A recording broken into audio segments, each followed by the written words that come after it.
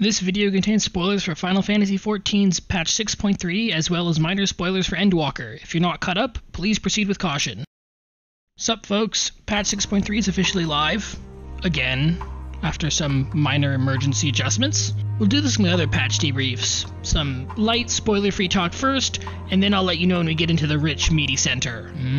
High-quality dumpling animation. Overall, the quality has not dropped in the slightest since 6.2. The dungeon, trial, and raid were all a blast and had a nice level of difficulty that felt approachable, but still challenging given what we've been presented so far. The story seems to be coming to a head in both the MSQ and Alliance raid. Without going into too much detail just yet, we have reached the true identity and antagonist's perspective part of the narratives. Most likely, 6.4 will wrap up the current ongoing story while leading us into whatever 7.0's plot will be.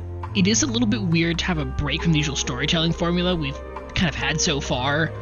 You know, the 0.3 patch usually serves as the conclusion to the previous expansion story while setting up the lead into the next. But, you know, it's a little bit refreshing at the same time. It's a very nice change of pace, and I'm kind of excited to see where they take this. To no one's surprise, Soken absolutely demolished it with the soundtrack again. The new dungeon and trial tracks have some fantastic usage of leitmotif, and the raid tracks are just impeccable.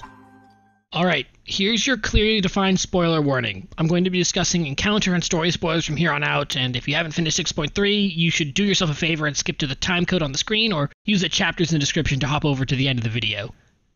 6.3's MSQ continues to deliver on the high-quality storytelling we're all used to, picking up where we left off in the story of the 13th, Zero, and Golbez. However, unlike in previous patches where we have this focus on a more macro narrative with the world building and the big conflict, which, don't get me wrong, there is quite a bit of focus on that in this patch, we spend a lot of time looking at some character building and some more intimate moments between characters we honestly probably didn't expect to see interacting at all. After a bit of catch-up with the twins in Garlemald, we actually spend a great deal of time watching Zero learn about the world and interact with new people. Most important among these is a little chat she has with Euless. Since Endwalker proper, Euless has kind of changed from being this angry, violent little troll man into a normal, well-adjusted human being. Okay, alright, jokes aside, Euless has experienced a tremendous amount of growth, especially with his trust for others. When he speaks with Zero, his position isn't just some random new guy she just met, but as someone who at one point was in a very similar kind of emotional space to where she is right now. By experiencing and accepting the kindness and compassion of strangers who he previously considered to be his enemies, Euless learned to cooperate with others despite initial perceived differences, and now works very closely with Alphinaud and Alisaie to provide aid to the people displaced within Garlemald. This conversation, coupled with us and the twins saving her from getting swarmed by Voidsent, are crucial steps in decapitalisming Zero and helping her begin to understand that, you know, sometimes you can just do things because you want to help people and, you know, that's not weird. This change in worldview becomes incredibly apparent when Zero suddenly decides to flex her newfound moral superiority on Rubicante after he literally just finished getting beat up by a gang of 8 people. That being said, she does admit that she doesn't really understand why she said what she did to Rubicante, but admits that she's really interested in processing all of the things she's suddenly feeling. You see this? This internal struggle? That sweet fucking inner turmoil? That's some A+ character writing. Zero may be super strong when it comes to fighting, something we saw wasn't always the case, but when it comes to understanding herself, she struggles just like everyone else. Clear access to a character's growth and witnessing their humanity is a surefire way to make a deep yet easy to understand character. God, I fucking love watching character growth. On a related subject, we finally know Golbez's true motivations. This asymmetrical MF just wants to die. Under most circumstances, my response would be, damn bro, that's crazy. But what I do find fascinating about this motivations presentation is Golbez and his archfiends, or more specifically Rubicante's, view on his campaign for self-destruction. Golbez appears to have lost all hope in his world's salvation, and with seemingly no way to restore its people from their endless monstrous lives, he has chosen to try and give them a second chance at life by having them reborn on the Source, with the slight issue of a full-scale Voidsent invasion being needed to achieve this. Golbez is 100% a bad guy. It's just the way he's framed as this tragic hero doing the only thing he can think to do for his people, it's just weird, but like compelling at the same time.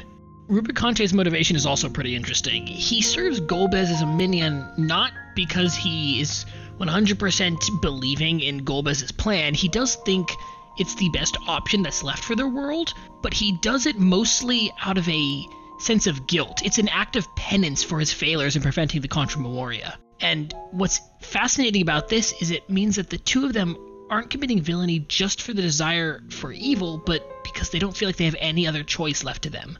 Not exactly a new approach to writing antagonists for this game, but I'll certainly take it over whatever the hell happened with WoW's last expansion. In terms of the Alliance raid, we're still kind of in the dark about the ultimate mission of the 12 is. They just kind of teased it in this update, didn't really get into it. However, we do have a fairly concrete idea of what the 12 are, both from what they have said during the raid quest and thanks to a neat little confirmation sent to me by a friend. As was pretty easily surmised by players, the 12 are all but confirmed to be the Ancients aligned with Venat prior to the sundering of the Source. In fact, I'm pretty sure we can actually find some of them on Elpis, as is shown by this screenshot from a quest there. Our big revelations for this patch are that the 12's monument, the big crystal thing, housed their individual roles and serves as a guide for their purposes, akin to the crystals possessed by the Convocation that we found back in 5.3. We also found out that the appearance and demeanor of the 12 has changed over time based on the belief of their worshippers. Now, this leads me to believe that they're probably all some sort of primals, akin to Hydaelyn and Zodiark, maybe some kind of less powerful mini-primal, something along those lines. The final new piece of information is that there's supposedly an unnamed 13th god who has just been wandering around. It's Derek. It's so painfully obviously Derek, and I will be incredibly surprised if they try and say that it isn't when 6.5 comes out. As the raid quest progressed, the core rules and tenets the 12 adhere to were revealed, most important of which was their strict adherence to non-interference.